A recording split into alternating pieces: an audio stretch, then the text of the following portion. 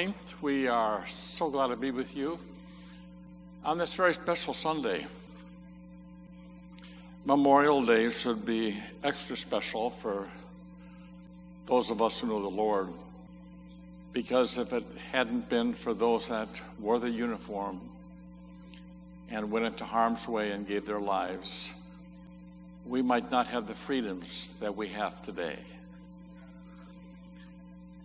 And many of them went into battle knowing that they wouldn't be coming home.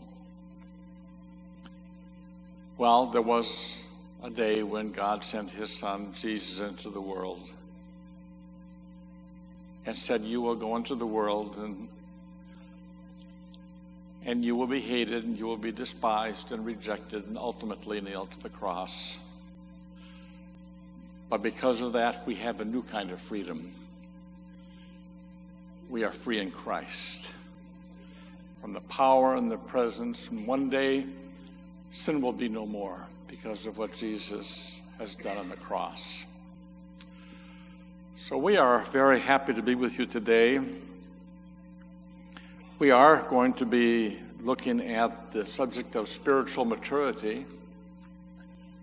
I really believe that there are a lot of people that feel that if they do some things and don't do other things, they are spiritually mature. Well, not quite. And we will be talking about some of the evidences of spiritual maturity. How do you know whether you are making progress spiritually? I met a person who told me several times, he said, well, I don't know much about God, don't know much about the Bible. I do know this, I'm saved and not going to hell. And I said, you know, brother, there's so much more than just not going to hell when you die. There's so much more for you to experience. When you trusted Jesus Christ as Savior, you began a spiritual journey. And this spiritual journey changed your destination. And I would like to talk today about that destination that God has given to us. Think for a moment in terms of taking a road trip, let's say from Detroit to, well, let's say California. We've been on a lot of road trips over the last 50 years, Nancy and I have. And we visited all 50 states. How many have visited all 50 states? Boy, you folks need to travel this summer. But we have visited all 50 states, and we are going around again. The second time. Now, we've got 40 more states to go. And I don't know if I have enough years left. But let's just consider for a moment that we're taking a road trip to California, and as you take that road trip, you know that you will be expected to pass certain cities. Now, you will leave Detroit, and you may come to Lansing, you may come to Kalamazoo, and then maybe the outskirts of Chicago on Interstate 80, and you'll keep on going west, and you'll maybe come to the Quad Cities, and after that, Des Moines. And then when you leave Des Moines, a lot of cow pasture on the way to Omaha, Nebraska. And then after that, you'll finally see the terrain change. You'll see the hills and the distant mountains, and you'll finally come to Denver. And you will know that you are on the right path because you will be passing certain milestones along the way. Now, what would happen if you would see a sign that says, you know, when we are making trips, every once in a while Nancy will say, where are we? And I will say, I haven't a clue. And sometimes, you know, you just drive and you drive and drive. You don't pay much attention. You just keep driving. She says, where are we?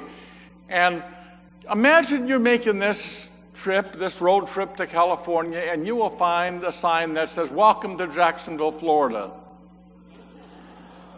You would immediately know you will immediately know that you've somehow gotten off track, that you're not making progress on your journey. And let's apply this to your spiritual journey. You can gauge your progress. You can gauge your progress. And there are certain, what we might call milestones in Scripture that will help us understand if we are really making progress or if we're just kind of spinning wheels and going no place or have gotten distracted. Now, I have a list for you. It should be easy to follow. There's no such thing as a perfect list. You may add some things to it. That's fine. You may want to take some things off of it. That's fine. But I would like to share with you today and next week some things that you should look for that will help gauge you and guide you in knowing whether you are on the right track or whether you are just making no progress at all. Our scripture reading today is from the book of Colossians, chapter 2. Colossians, the second chapter. And I'm going to be reading from verse 6 through 10, and then we will pray. But there are certain words here that I would like you to look at. Certain words that I would like you to look at as we turn there. Colossians chapter 2 for our scripture reading, beginning with verse 6. As you therefore have received Christ Jesus the Lord, so walk in him, rooted and built up in him, and established in the faith as you have been taught, abounding in it with thanksgiving. Now notice some of these words: walk, rooted, built up, established, abounding with thanksgiving. And then it says, beware lest anyone cheat you through philosophy and empty deceit, according to the tradition of men, according to the basic principles of the world, and not according to Christ. For in him dwells all the fullness of the Godhead bodily, and notice, you are complete in him, who is the head of all principality and power. Now just one more verse in 2 Peter chapter 3. But grow in the grace and knowledge of our Lord and Savior Jesus Christ, to whom be glory both now and forever. Let's pray. Father, guide us in your word today. Your word is truth. And all that we need to know about you is found in the pages of Scripture. Thank you for revealing yourself so plainly and clearly. Guide us now as we open up your word, and help us to learn some things. It's possible, Father, there's somebody here that's just kind of floating. They're not really making any progress. Maybe something they will hear today will guide them in their spiritual growth. In Jesus' name we pray. Amen. Now, I would like to share with you today several things that I believe are imperative in our Christian walk. And they are things that logically should accompany the mature Christian, the growing Christian that is prospering, as opposed to the one that is just kind of floating, no progress at all. Number one, a mature Christian should have assurance and confidence in his salvation. And so I ask this question today: do you go to bed at night and lay your head in your pillow with assurance and confidence that you are his and he is yours? 2 Timothy 1:12, I know whom I have believed. I like that. I really like that. That was one of the first verses I grasped onto when I became a believer. I know whom I have believed, and I am persuaded that he is able to keep that which I have committed to him unto that day. I read that and I said, I'm going to claim that for my own. I know the Apostle Paul claimed that. I'm going to claim that. And from the time that I got saved, God gave me that overwhelming assurance that I was his. Now, when we have assurance of salvation, we will not be vacillating. We will not have spells of doubt. James talked about those that are tossed about like a boat is in the rough seas. But we will have assurance, and enough so that we will be able to explain it to others. When you have assurance, you will be able to open up your Bible and share it and share others the hope that you have within you. And so, number one, a mature Christian, a growing Christian, will have assurance of salvation. Number two, a mature Christian will have confidence in God's sovereignty. Ephesians 1:9. Having made known to us the mystery of his will, according to the good pleasure which he purposed in himself. Boy, isn't today a day in which we could be consumed in world events? I used to enjoy watching the news, but boy, I tell you, the news is hard to watch anymore, isn't it? I grew up in a family where we read newspapers and watched the news, but boy, today it's really depressing. And we look around, we say, man, everybody is nuts today, except you and me, and I'm not sure about you, But everybody, it seems like, is this off the rocker, as my mother used to say. Well, a growing Christian will have confidence that God is sovereign, God is in charge. Now, we know that Satan is the prince of this air, but God has placed limits on his activity, and when it's all said and done, we know that God will prevail. Amen? He is sovereign and he will prevail. And we don't always understand how God works. God doesn't always make sense from our perspective. I mean, we see things that go on and we have a hard time equating that to a sovereign God. Well, notice, having made known to us the mystery of his will. The mystery of his will.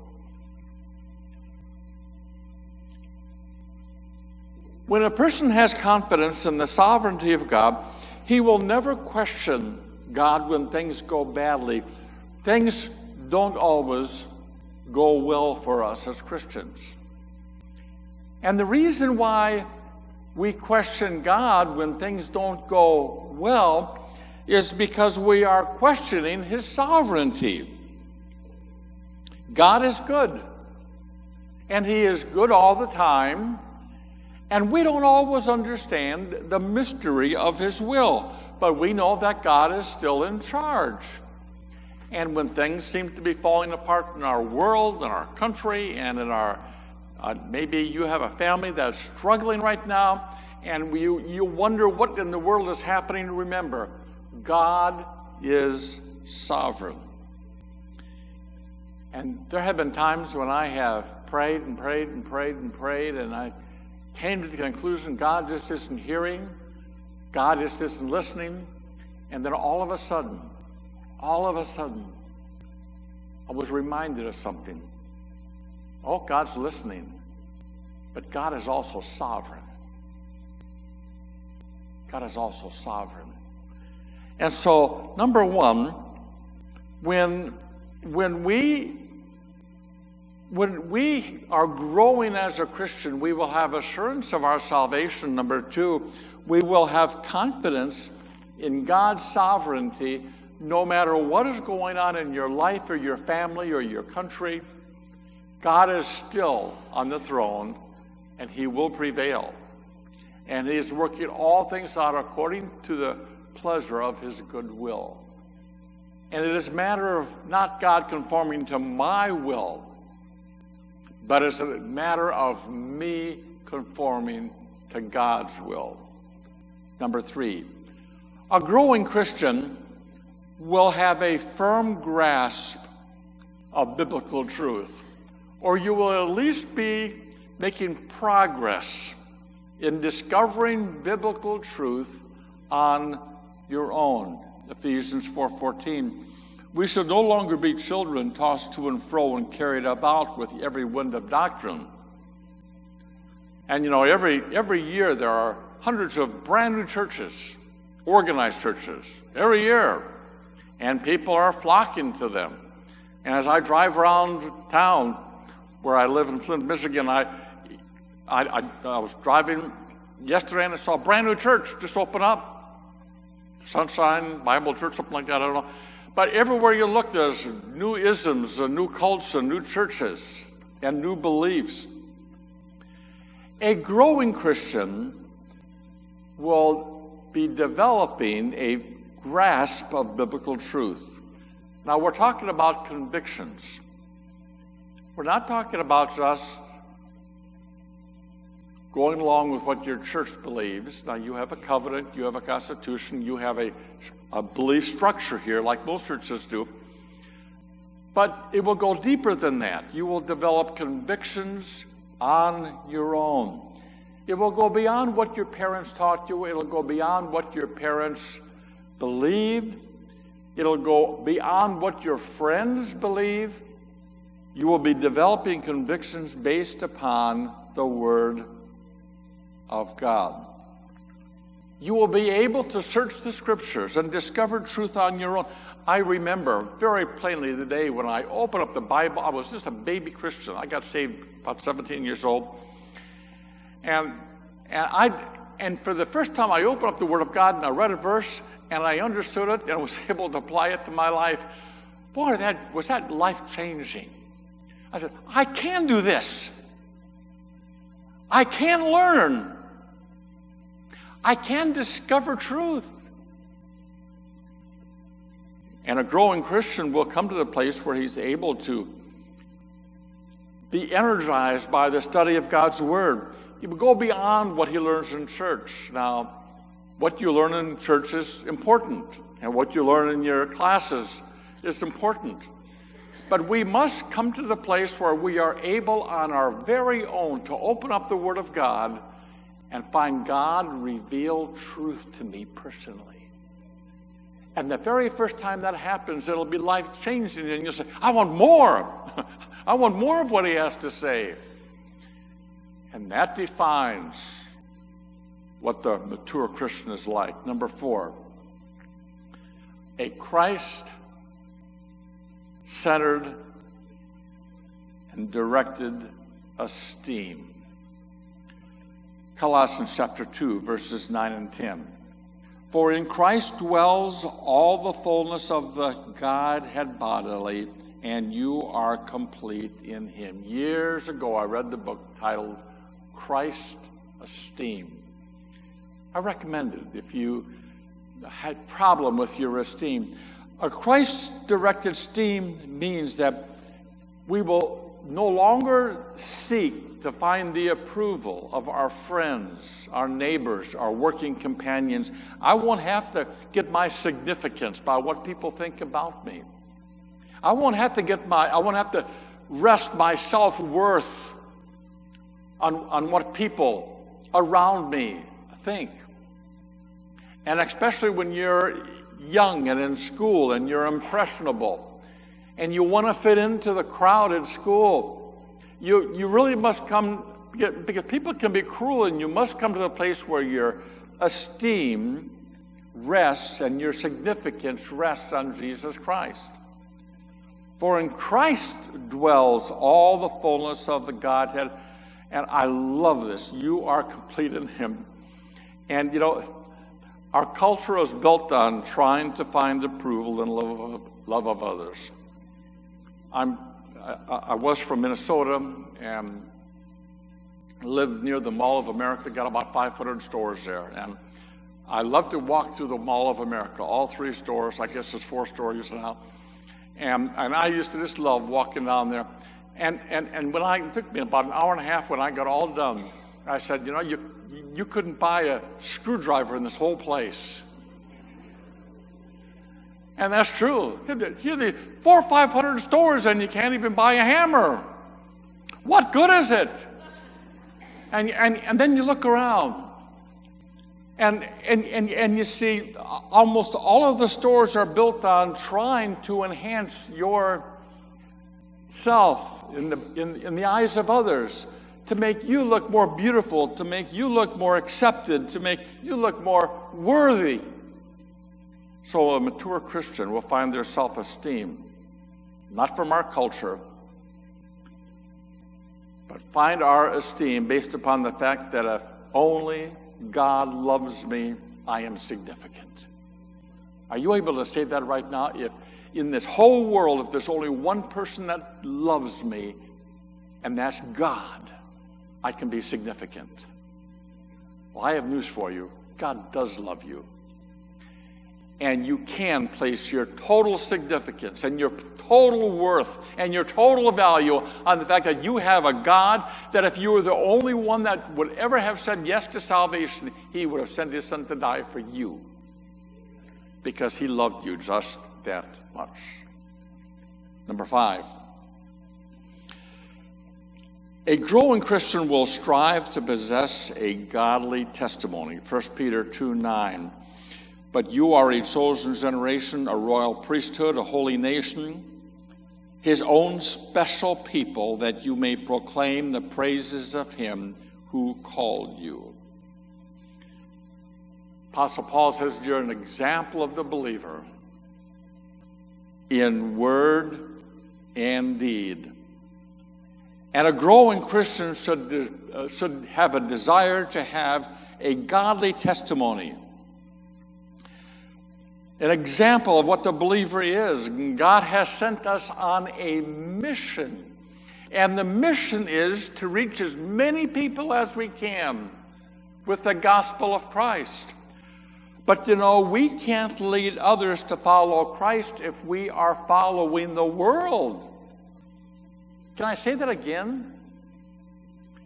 We really can't lead others to follow Christ when we, the believers, are following the world.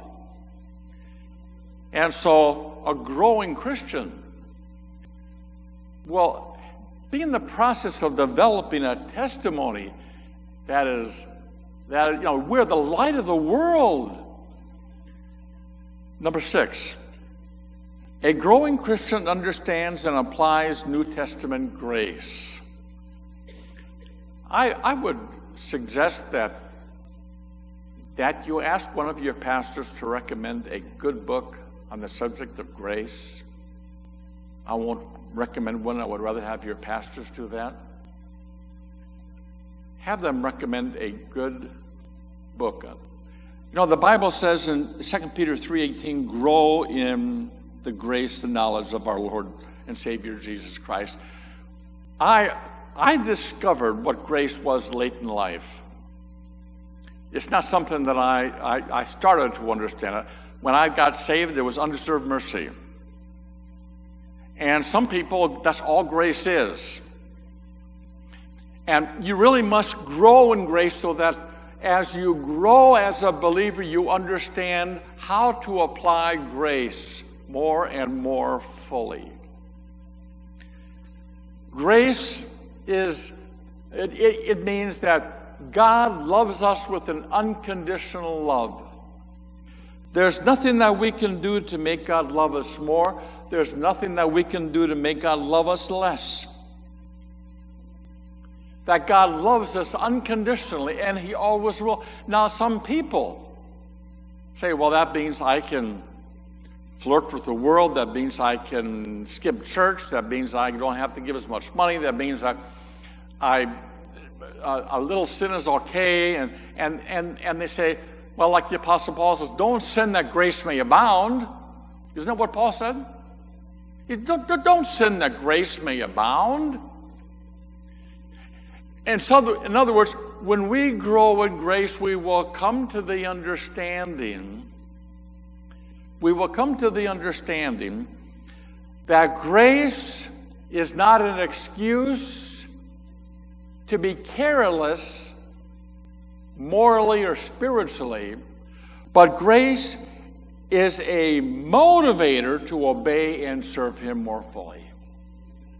And when we understand grace, we will realize it is a motivator to be more holy, not an excuse to be less holy.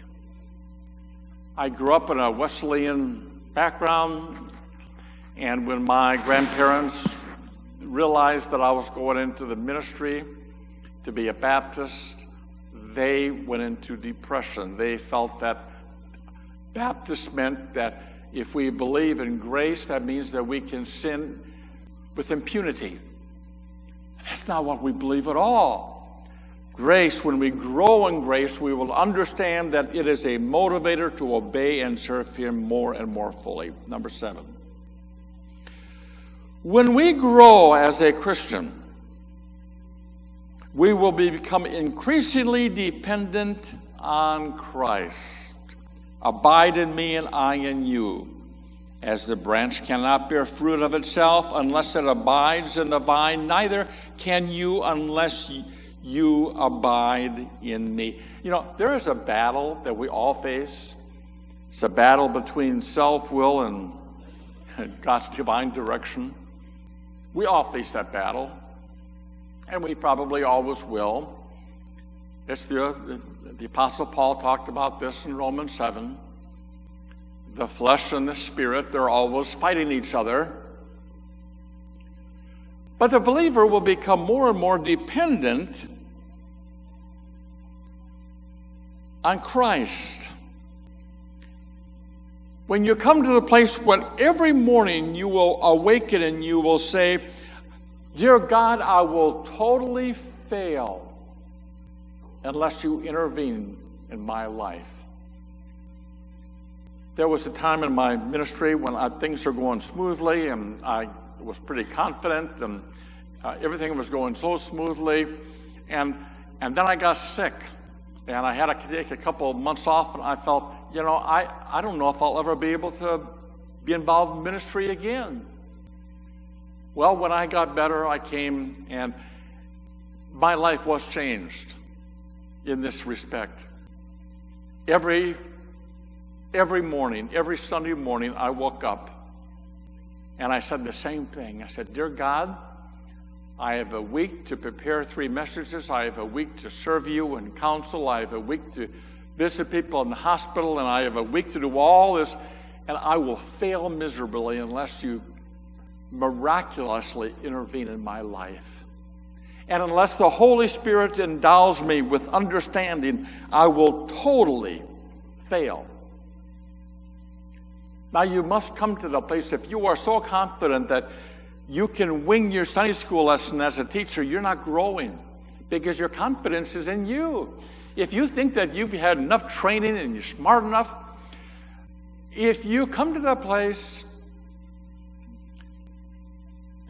you're not trusting in God. He is the vine, we are the branches, and we can't allow ourselves to be separated. So the growing Christian will become increasingly dependent on Christ. Number 8. The growing Christian will become increasingly heavenly minded, for our citizenship is in heaven. Where's your home? Well, I live in Burton, Michigan, a suburb of Flint. That's my home. Well, it's where I stay, but that's not my home. I remember singing when I got saved a chorus. This world is not my home, I'm just a passing through. Remember that song? Remember that song? And I went to this youth group, and that's what they sang. This world is not my home. I'm just a passing through. A growing Christian will have an increasingly heavenly minded and be eager to be with Christ. Abraham was on a journey out of the Ur of the Chaldees, and God sent him on a journey. And God said, I'll tell you where to go. And in Hebrews 11, the Bible says, Abraham was on a journey, but he looked for a city whose founder or maker was God. He looked far beyond Jerusalem, the Holy Land. Abraham was on this journey, and he was looking for Israel, the land of Israel, but he looked far beyond to the city whose founder or maker is God. I tell my doctor, I said, Doc, you try too hard to keep me out of heaven. And he stares at me.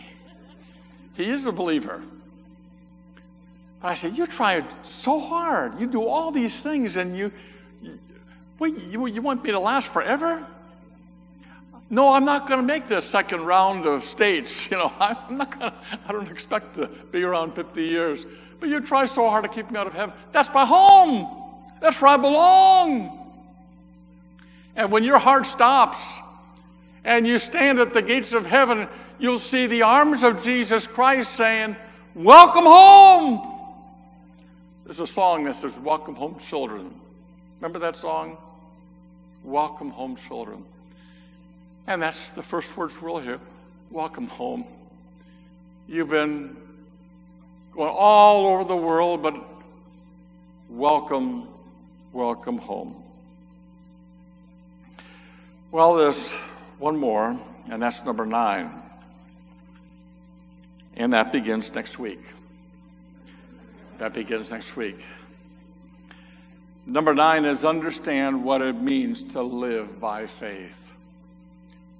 One of the imperatives for Christians is learning to live by faith. Why? Because there's about 4 or 5 verses in the Bible that tell us to live by faith. And so we begin next week, and we will be talking about how do we live by faith in a world that promises us everything. And I have some homework for you, okay?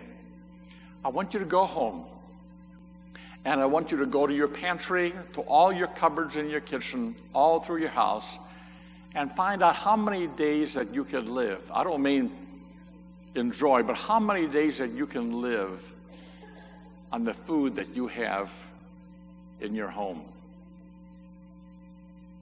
Think about it. And then ask this question: am I fulfilling what God has told me to live by faith? So how do we live for Christ? How do we live by faith day by day in a world that promises to give us everything that we need?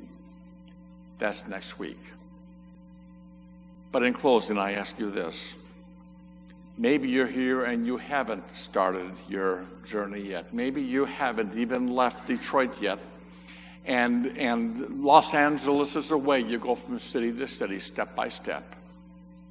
And these things that we've talked about, they're principles that step by step. We don't learn them all at once. We don't discover them all at once. But we grow slowly in understanding them. But maybe you're here, you haven't started the journey yet. You can't make it on your own. Jesus died on the cross to pay the price of your sin. And he says, if you will confess with your mouth the Lord Jesus and believe in your heart that God has raised him from the dead, you shall be saved. How do you know faith is genuine? Faith can be kind of obscure, can't it? It can be kind of a difficult thing to understand. How do you know if your faith is genuine? Paul told us, if you will confess with your mouth the Lord Jesus. Maybe there's somebody here today who maybe you are a believer, but you've never ever told somebody that you know Christ is your Savior. Paul says, if you will confess with your mouth the Lord Jesus and believe. If you're a believer here today and you've never told anybody, will you go to them and say, I want you to know that I know Jesus Christ as my Savior. And the Apostle Paul would say, it is that affirms that our faith is real. Father, we thank you for these dear people. We thank you for each one of them, and we know that they are each one on a spiritual journey. Some are making better progress than others. Some are just getting started. There may be some here that are brand new in the faith and they're just getting started. Encourage them, I pray. For those that have been saved for many years, I pray they would not be discouraged. I pray that they would keep going and they would keep making progress and they would continue their spiritual journey, knowing that at the end we will spend eternity together. So we love you. We thank you for this special day we can celebrate and remember those that have gone before us. But we're most of all thankful for Jesus Christ, who paid the price of our sin. So we pray your blessing now as we are dismissed in Jesus' name. Amen.